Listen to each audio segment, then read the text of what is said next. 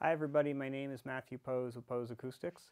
Alright, so I want to just give you an update. I've totally neglected this channel, and it's because I've had some big projects. So I'm going to try to get some videos done right now over the holidays and get those posted a little bit over time. But I kind of wanted to give you a little bit of an update of why I got so busy and see.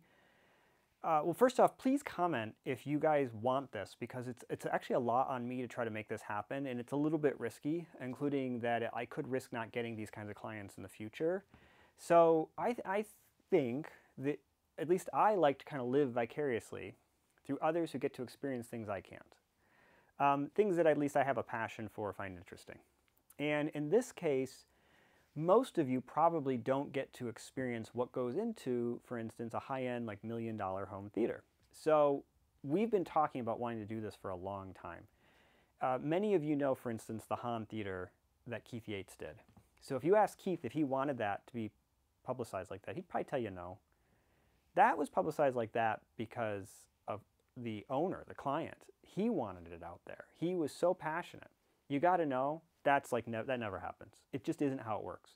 The vast majority of people who are building homes with $1 million theaters are building like anywhere from at the low end, maybe $30–40 million to $100 million plus homes. So they're very, very expensive homes, and the people who can afford those want privacy and discretion. Meaning they don't want me to go on my YouTube channel or on Gene's YouTube channel and start doing videos of their private house where people can identify where they live, what their house looks like inside. That's not what they want. So we don't get to show our projects very much, and that's the norm. But that doesn't mean we don't want to show you. It's a benefit to me to show you, because then maybe you're more likely to hire me or somebody else who wants to do a theater like that is. It's a benefit because you might find it interesting. I certainly would find it interesting to see that. If I didn't work doing this, I wouldn't know what goes into it, to be honest. And I didn't when I got started. So I'm hoping to get permission. We have a really big project going on over in Europe right now, and it's a really, really cool theater. And there's so many cool things to show off that I'm hoping we can get permission. And we've already raised it, and they seem interested. Excuse me. I think at a minimum, we should be able to show you drawings. We should be able to talk about it and talk about the design process and the equipment and all that. We may not be able to go into the home and take pictures and videos and put those up. That's a whole separate issue, but I'm going to try. I got another project local here to me, not right here, but nearby, and I'm going to ask permission, and if they're okay with it, then during those later stages, I'm hoping to go in, do video, take some pictures, and highlight what went into that room too. I think it's very cool. It's actually not a big room, but it's a very nice and well-engineered room. It's a really cool house, so if we can get in there, especially when it's at its final stage before the family's moved in, I think that it would be awesome. What I'm hoping to do, I have to go in and do a calibration. So my hope would be, since it should be done at the calibration phase, when I go in to do the calibration, I can shoot a quick video, talk about the room. We've got photos during the construction, and then I don't bother the family. I'm not having to come in after it's done and they're around or anything, but I can still show you something cool. So we'll see if that happens. I don't really know. I'm not making any promises.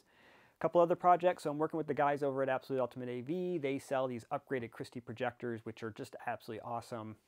So they have what they call the AS model. Just for those who, this has created a lot of confusion. AS is specific to them. Nobody else can get those. There are other people who have modified Christie's, but the Christie AS model of a particular projector is literally the AS comes from their name, Absolute Ultimate AV, and Christie basically allowed them to do that. This is what's done with their blessing. So those projectors have an upgraded light path. The lens is upgraded, and the upgrades were done very, very well. And as a result, you go from somewhere in the 2,000 to 5,000 to 1 range contrast, which is not great, and that's on and off, to 10,000 to 1 plus. And there may be potential for more yet. We'll see. And so that allows those projectors to really start to compete better. I mean, that's on par. It's not that far off from a Sony. And it doesn't match a JVC in the on-off, but all it takes is about 2% luminance on the screen, average screen luminance, for the Christie to pull ahead of the JVC. So going from off, like just a black screen, to something on the screen, yeah, the JVC is going to look blacker. Going from a star field, for instance, though, to anything brighter than a star field, even the star field will look better on that Christie. Now, I'm telling you that based on contrast numbers and what I've seen mapped out. I'm not telling you that based on having viewed all of these. I've seen one of these upgraded Christies, but the M4K15 that they just came out, and they've just gotten the upgrades done on, we're going to actually put in this room and do a bunch of testing on. So hopefully we can cover that, but I want to cover those rooms we're doing. So I'm doing 3 rooms for them. One is going to have a Christie Eclipse. Way cool. There is no better projector on the market. One is going to have a M4K15 in it. Also way cool, and I think in that price class, there really isn't a better projector. The Barcos have some advantages for sure. They do not beat it on contrast, not even close with these upgrades. It's not even in the ballpark.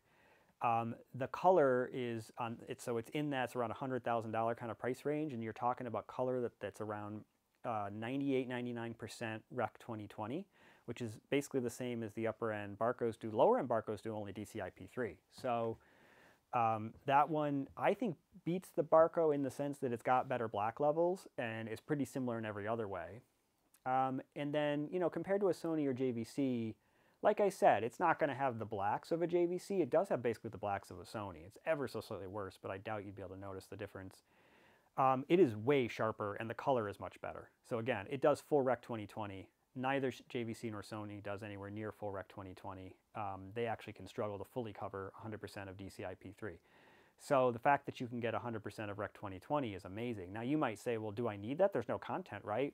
Actually, there is. Apparently, they're not locking especially the discs, but even the streaming content to DCI-P3. Sometimes they do, but that's not the norm, it seems. So there are quite a bit of movies. That Mario movie that just came out, not saying it's the greatest movie ever, but its color goes way past DCI-P3, and it looks brilliant on a Rec 2020 projector. It's really cool. So anyway, we're going to cover the rooms. We're going to get to cover the projectors, basically. Those rooms have sound ISO in them. You're going to see the construction process and how that looks. We can fully cover those. They don't care. It's good for them, too, to get the advertising.